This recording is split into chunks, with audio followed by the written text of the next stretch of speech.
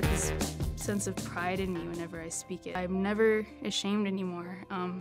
When I was younger and I was growing up, I felt ashamed of being brown, of being Native. But now I don't ever feel that anymore.